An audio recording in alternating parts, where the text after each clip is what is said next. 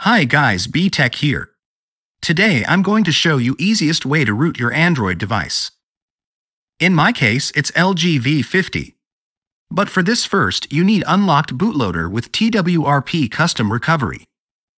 If you have same device as mine, click here to see how to unlock bootloader and install TWRP. First, I will show you my root status. As you can see, my device isn't rooted. So let's begin.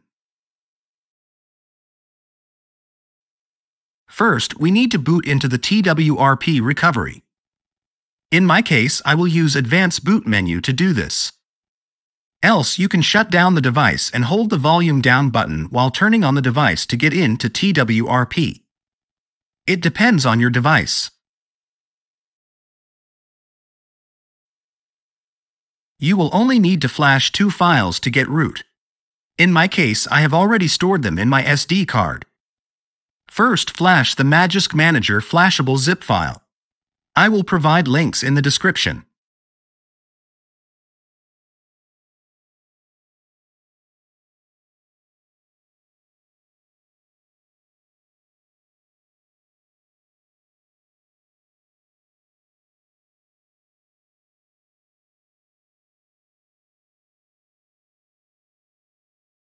After that, don't reboot your phone.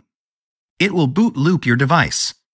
Now go back and flash this disable dmverity file to prevent device boot looping.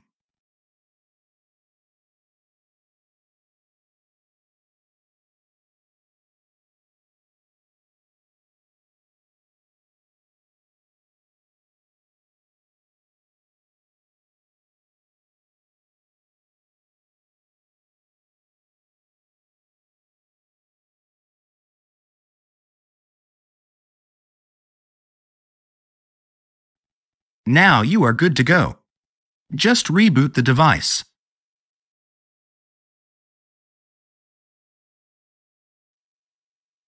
After the reboot, go to File Manager and install Magisk Manager application.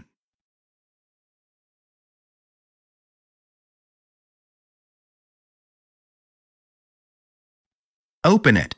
As you can see, there are modules page visible, which means rooting is successful. Let's see it in Root Checker as well.